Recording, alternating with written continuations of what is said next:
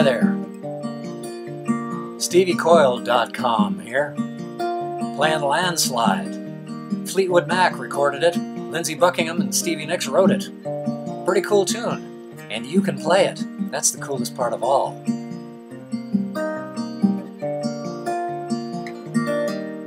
Stay tuned. I'll show you how. Hang on just a second here. Let me do a little clicky. Alright. Now see, what we have here is the problem of the headless guitarist. I could either play this for you, and you could see my hands and not my face, which are arguably preferable. I realize. I heard that, wise guy.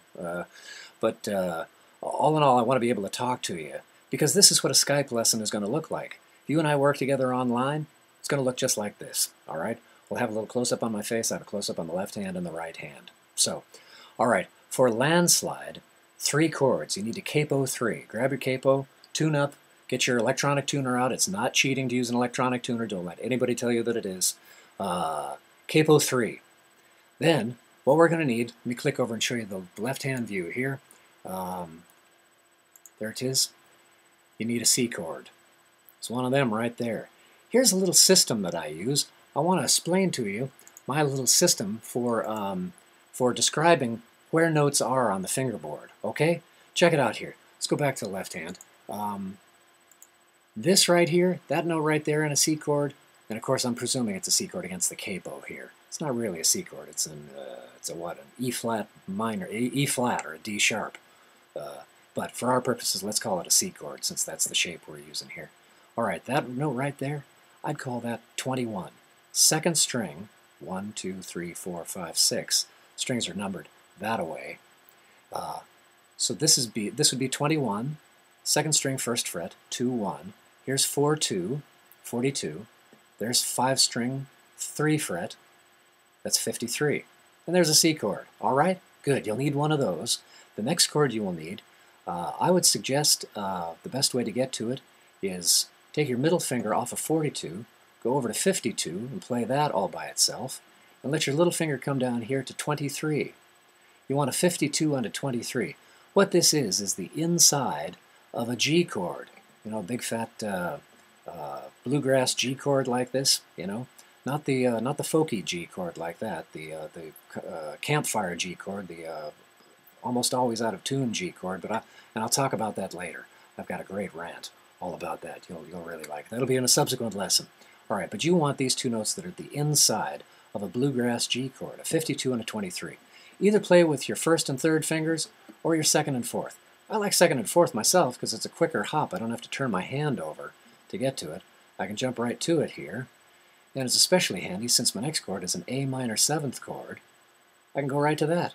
How about that? That's a 21 and a 42. It looks an awful lot like that C chord, except you're not playing anything on the 5th string here. Those are the 3 chords we're going to start off with in Landslide. All right, there's a C chord. There's the inside G. Yep, there's an A minor 7th. Cool. You doing it? Just strum those. Finger your way through those. What you'll need is some left-hand strength. If you're brand new to picking, just practice these chords. Practice moving from one to the other, keeping your hand as close as you can to the neck. This is something I'll be talking about in subsequent lessons, is some of the stuff that's implicit in instruction materials that I think is just dead freaking wrong. Can I say freaking and wrong next to each other on YouTube? I hope so. All right, let's move over to the right hand now. What the right hand is going to do is this. Notice how the thumb is going back and forth? The thumb is just going back and forth between the 5th string and the 4th string. 5, 4, 5, 4, 5, 4. Now see here, the numbers refer to the strings, not the frets. And I'll be very careful about letting you know what the heck number I'm referring to. Numbers in guitar lessons online here on Skype could refer to strings, frets, intervals, the fingers of either hand. Do this with me. If you haven't done this yet, just grab a fistful of strings up here. Go ahead and dull the strings out. And just play 5, 4, 5, 4, 5, 4, 5, 4. Right? Good. Now you can, if you want to, you can kind of prop your hand on that low string there if it helps you out. If it helps you orient on the guitar. We'll move it off later, but for starters, feel free to do that. All right? I feel like Brother Bob. put a happy little tree right in here. It's your right hand. You do what you want with it. So here's 5-4 going back and forth. Now, let's start off doing this right out of the gate. Assign these fingers to these three strings. So this is what I'm about to tell you is a big lie, but I'll tell you why it's a lie in a little bit after I've gotten the usefulness of the lie extracted. All right? So let's pretend that forever your thumb is going to handle these three low strings all by itself. Your first finger will always be on the third string. Your middle finger will always handle stuff going on the second string. And your ring finger will handle stuff all the time on this high string. So for the purposes of our exercise, since we're only going to be concerned with these middle four strings, 5, 4, 3, and 2, your thumb will handle 5 and 4. All right? That.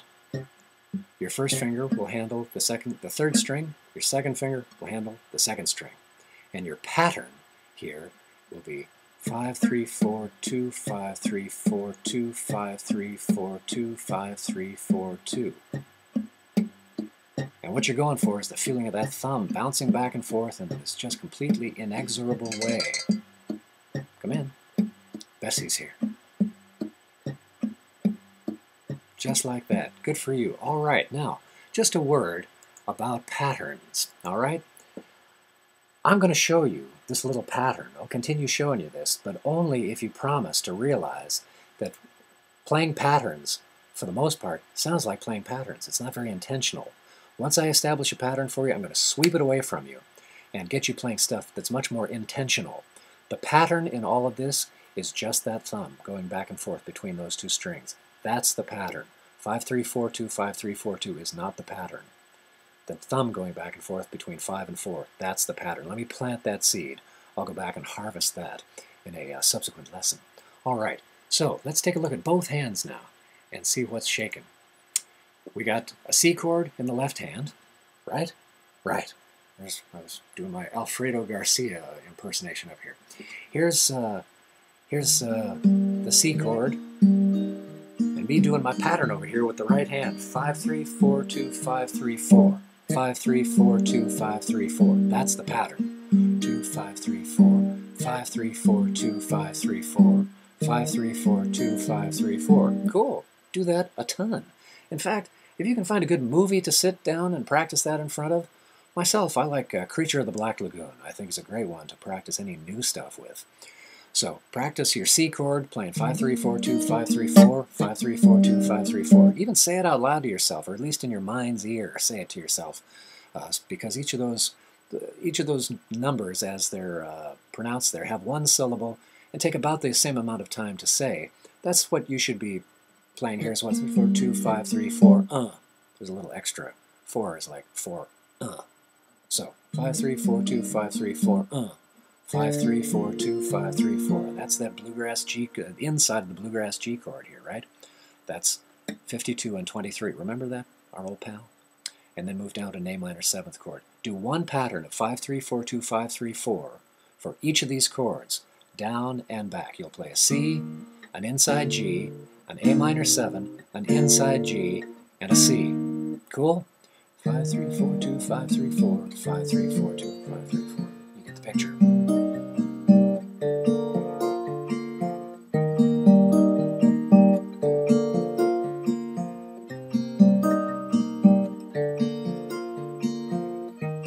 I took my love and I took it down, etc. All right, off you go. Surf on over to Netflix and get Creature of the Black Lagoon. It's just great for the song. Don't ask me why. Ta-ta. See you on Skype.